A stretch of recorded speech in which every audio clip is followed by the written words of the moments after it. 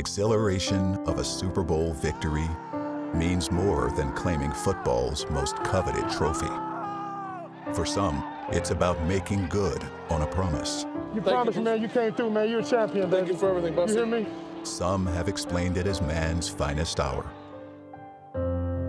Others find it inexplicable. I can't express my feeling right now. It's fantastic. For the Buccaneers' Lavonte David, victory in Super Bowl 55 was a testament that winning it all must include winning the respect of your peers. Bro, hey, dog. You gonna be forever remembered, dog. I love you too, bro. Yeah, most definitely, bro. I love you, bro. For that span, my first 8 years, you wasn't getting it done. We dropped 2 touchdowns and missed the one wide open tonight. Head up, dog. Gotta learn from it. That's it, bro. Good. Play your ass off. You balling out, and you know you're not gonna make the playoffs. It could be a point where you're like, man, what I'm doing this for? We ain't make the playoffs, so forget it. Like, there ain't no point in doing it. But that's when you know who your real ballers are and the guys who you really feel like you could lean on, guys who you really count on. Good job, man. I see you.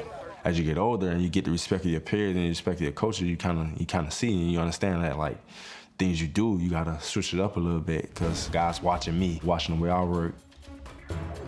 David led the Bucs in tackles in each of his first 4 seasons and earned All-Pro honors in 2013. Lavonte David got to the ball carrier in the backfield.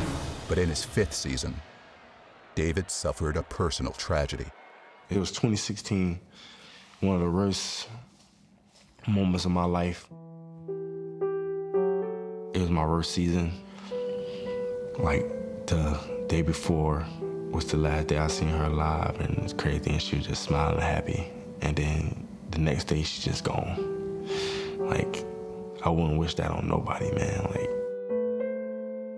David lost his mother, Lynette David, to diabetes complications.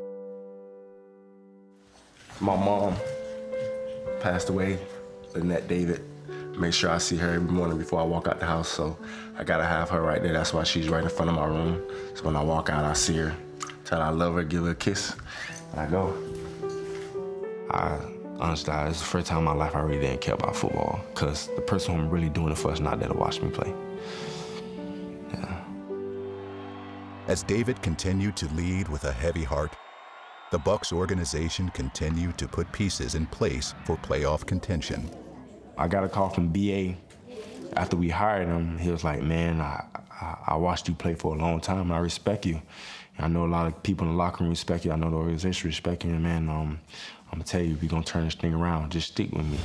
In 2020, David and the Buccaneers saw things falling into place. Picked off by Lavonte David. Play action fake, sold by Rodgers on the east side. Lavonte David gets his second sack of the game. Finally, it turned around. Our whole leadership style changed big time because a lot more was required of me as far as talking. We need every man out here tonight. I gotta make sure everybody doing what they're supposed to do. Hey, wall! I gotta make sure I'm doing what I'm supposed to do. The point where kind of felt like we was capable of going all the way was the losses, actually. The Kansas City Chiefs hang on. Talking to Tom, we was at the facility, he was like, I guarantee you we going 8-0. He said that. The new offensive leader and the old defensive leader took the Bucs to the playoffs for the first time in David's career. I got that much respect for my guys, and they got respect for me, so they like, and we gotta do this for Vonte. You know, Vonte been here for all those years, and he never been in this moment before. He been through those bad times. Tough duty for the Bucs linebackers today. In Super Bowl 55, David faced his biggest test.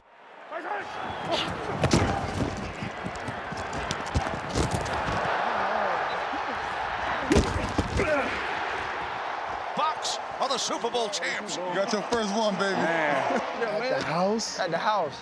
You did that at the house? At the house, dog. Your first time in the playoffs, At the house, bro. I remember before going out for that game, Tom didn't talk all year in the pregame.